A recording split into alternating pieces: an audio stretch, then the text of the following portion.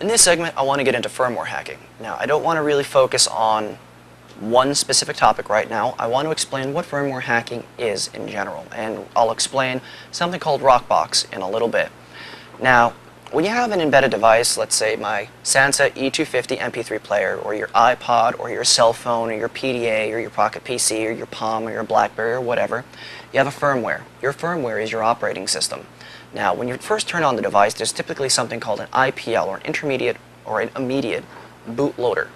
It's like a BIOS to your computer, or a boot ROM to an embedded appliance. When it first turns on, it boots up the tech's hardware, make sure everything's in check, make sure that you have enough power and everything's all ready, and then boots into the firmware. And the firmware is that operating system.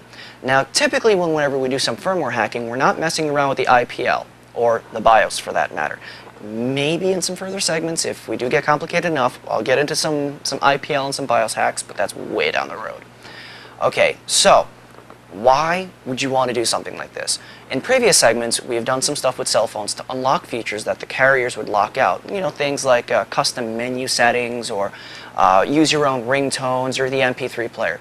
The reason that the carrier actually locks these out is because they don't want to have to pay tech support, their own tech support agents, to help people who don't know how to use their products, period. So they'd rather lock you out and make sure that you don't dick with it, so they don't have to pay tech support to help you do it. Because most people, as we know, are total fuckwits and don't know how to read a quick start guide. But you know what? In the true hacker principle of things, we want to push our devices as far as we can. So in earlier segments, we've actually gone to our cell phone and unlocked features that by default are there. We've gone into our PDAs and unlocked features that were there. They just locked us out of it because they think we're idiots and shouldn't be playing with it. But you know what? We're not idiots. We, for the most part, know what the fuck we're doing. And if we don't know what the fuck we're doing, we know not to bitch and complain at tech support because we broke something. So we're going to do a little bit of firmware hacking with Rockbox. Rockbox is actually a firmware replacement for many MP3 players, such as the SanDisk Sansa, the iPod, the Archos, the iRiver, the Dell Jukebox. There's a whole bunch of them. It's open source. It's part of the GPL license, which means if you are a coder and you want to get involved and really customize it to your liking, you can do it. If you're really not that brilliant when it comes to code, I'm not that brilliant, I suck with software. Even if you don't even know what the difference between a ROM and a RAM is, the Rockbox utility allows you to actually flash your device pretty much foolproof. So even if you don't know what you're doing, it'll guide you through step by step and explain to you what's going on. So what we're going to do today is we're going to go to the laptop side, plug my little son of a bitch MP3 player in that I got off of Woot for $25, and we're going to put Rockbox on. But before you ever flash any device, the first thing you want to ask yourself is, why do I want to do this?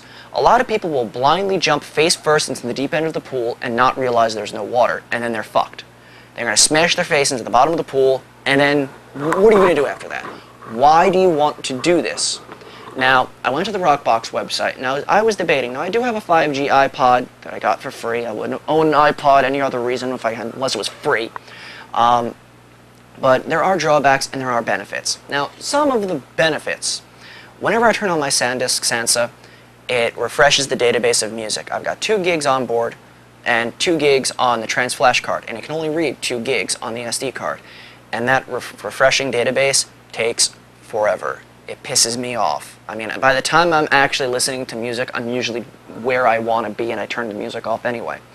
So with Rockbox, I can turn that off. Also, out of the box, trans flash cards that I use, the little itty-bitty ones, SanDisk Sansa's firmware can only read 2 gigs. With Rockbox, I can read well above 2 gigs, so it allows me to put more music on here than was initially designed for. It also allows me to customize the interface, because not that the interface sucks, there are features in there that I don't really care to see. I'm never probably going to use the FM radio, I don't give a crap. It also allows you to play back more media file formats, different like instead of just MP3, you can play back different bit rates, alternate bit rates, higher bit rates, OGG formats, WAV formats. It also allows me to play back different JPEG images as well as different movie files. Now, it's really not designed to play movies, but by default, Sansa makes you encode in a proprietary format. With Rockbox, I can record in their not locked down, SanDisk format. Now the drawbacks, which is, to me, my opinion, not that bad. There's no USB mode in Rockbox for the Sansa. That does kind of suck because I can't charge the MP3 player and I can't transfer files over. I don't think it's that bad because you can dual boot this SanDisk firmware as well as the Rockbox firmware. So if I wanted to charge the MP3 player or use this as a card reader or a portable hard drive or a portable flash drive, I could just boot right back into the SanDisk Sansa firmware with no problem. You could do the same thing with iPods and Archos and such and such and such, and you can dual boot.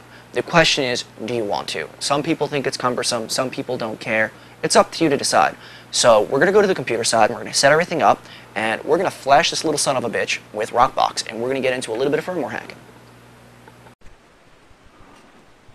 Here in front of us we have the Rockbox main webpage, rockbox.org. It explains what Rockbox is and what platform supports. Apple, 1st through 5.5 generation iPod mini, such and such. The Archos, the Cowan, the iRiver, the Olympus, the SanDisk, and the Toshiba. It has quick links of why you should run Rockbox, what has changed in the different versions, and status for current work-in-progress targets, new devices that they're actually working on. Now, over in the utility section, they actually have the Rockbox utility, which we'll be using today, which is a really easy way of getting Rockbox on your device without having any kind of major complications or things of the such. If you have any questions, they have a frequently asked questions about Rockbox, including what it is, what it does, what it can do, what it can't do, is it legal, all of that jazz. I'd highly recommend going through all of this and getting as much information about whether or not you want to actually install a new firmware on your MP3 player or not. They also have a daily build.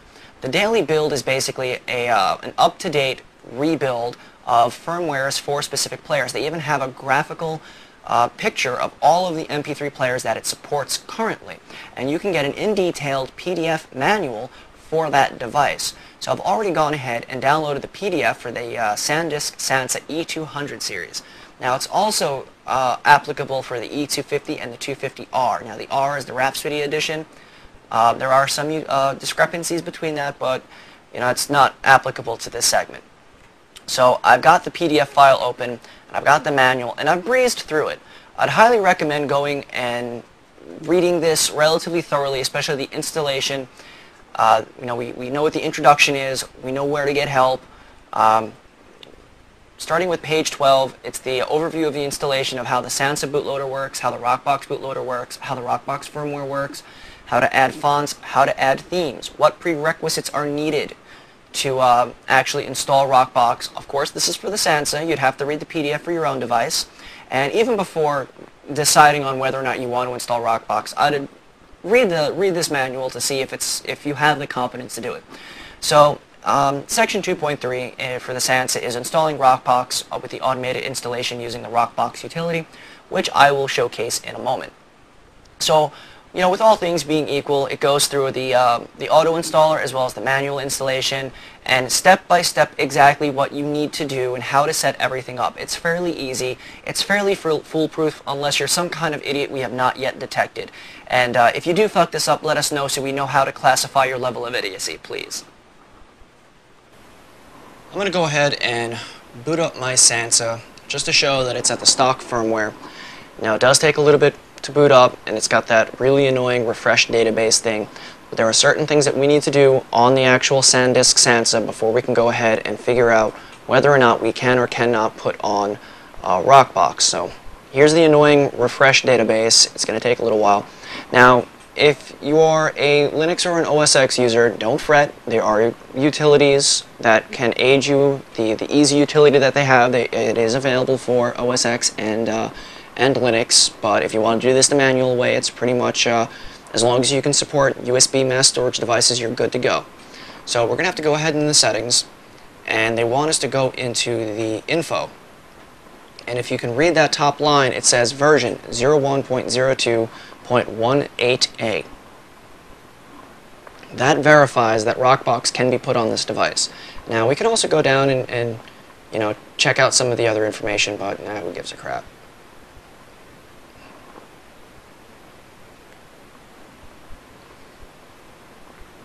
Another thing that we have to do before we put Rockbox on is we have to make sure that it's in the appropriate USB mode. It tells us that it has to be in MSC mode, which makes the Sansa recognize as a USB disk. MTP mode would allow it, Windows Media Player 9, 10, and so forth, to synchronize its media and DRM to the device. So we want to be in MSC mode, which we already are. So we're going to go ahead back to the computer side real quick, and we're going to hook up the USB cable. Do that now. And it's connected. Computer detected it as a drive. We're going to go to the computer side. We're going to go to the Rockbox utility and proceed to install Rockbox on the MP3 player. Here is the Rockbox utility. Now the Sansa has been reconnected to the computer as a USB drive, and we've selected the SanDisk Sansa E200 at the E drive, which is where it's been mapped. You can hit the change location, or the change button, and either manually select where your device is, or you can hit the auto detect, and it has auto detected that it's at the E drive. Now it's going to automatically go online and download the latest copy of Rockbox. If you use a proxy, this is where you have to fill it in, your language, and if you have a text-to-speech and encoder option for if you decide to do any of the accessibility stuff, which is vocal assist, like if you're blind and you can't read the menus. Now I've been having a problem with Rockbox where it's not installing the bootloader for some reason. So I've downloaded the Sansa patcher. We'll drag this over for a second. It says scanning the disk devices. The E200 has been found on disk device 1, reading partition table from the physical drive. And it explains some information. Enter I to install the Rockbox bootloader, U to uninstall, or C to cancel. I want to install. I'm going to hit I and enter. And you'll notice on the screen it says it's writing. The Sansa patcher says press exit to enter. And it's going to go ahead and it's going to write for a little while. We're going to cut frame, wait till this is done, and we will cut scene over to the Rockbox utility. Alright, it still says writing. I think it's just stuck in the writing mode. I'm actually going to jump the gun. I'm going to go to the installation. I'm not even going to bother with the quick start. And I'm just going to install Rockbox. And I'm going to use Rockbox Stable. And we're going to go to install. It's going to automatically download from the internet, and hopefully this will work.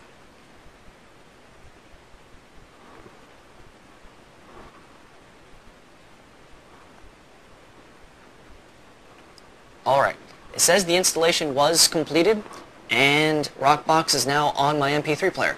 And if you notice, the screen says connected. It's no longer writing, which means it's safe to unplug. So when we unplug this, it should actually restart. Disconnected, system restart. There's the SanDisk loader, and there's the Rockbox bootloader, and there's Rockbox. Now, I would go in and install some new fonts. This is kind of small, kind of hard to see. And I'll try to up the exposure of my camera a bit, so maybe you guys can see. It is a little dim, but there it is. There's Rockbox. Now you can start fiddling around with the new firmware and add more features to the device than normally wouldn't be there. Alright, there we have it. With just a little bit of time and patience, we got a new firmware on our MP3 player that gives us more than what the manufacturer intended us to do. Will it void your warranty? Probably, more than likely. Is it legal? For this device, yes. Rockbox is completely open source, GPL, and is 100% legal to use. Now, if you do have a problem with it, or you do break your device, shit happens. But to tell you the truth, this is one of the safer devices to fuck around with. Rockbox, in general, I mean. Now, hopefully this will be a segue into some more segments, some future segments in doing some more firmware hacking for other devices. Gotta see, if you guys want it, we'll definitely air it. This isn't my first time, my first foray into Rockbox. I have played with it in the past. I have bricked a few iPods, so you have been warned. So I'm just going to end it here. If you have any questions or comments, you can always catch me on IRC. Information, as always, on the website. You can always hit me up on the forums or ask questions there. They've been a little bit dead lately, which I kind of like because I hate admitting the forums. I've had better things to do, like make segments. So hope this piqued your interest. If you have any questions or comments, contact us. Let us know what you think. You know, it's open source, open IPTV, people. This is for you, not for me. So let us know what you think. Let us know what you want, and we'll try to cover it. If you have any kind of ideas for segments or suggestions for other devices, or if you have a device that you'd like to showcase that has a pretty cool firmware hack that's not really too dangerous or illegal. We don't want to see any Fauna hand grenades or Wi-Fi hand grenades or any kind of Wi-Fi hacking deauth attacks or anything like that. But maybe you have an HTC product or a PDA or a cell phone that you can upgrade to do a little bit more than what it's intended to do, let us know. Alright everyone, good luck and have fun.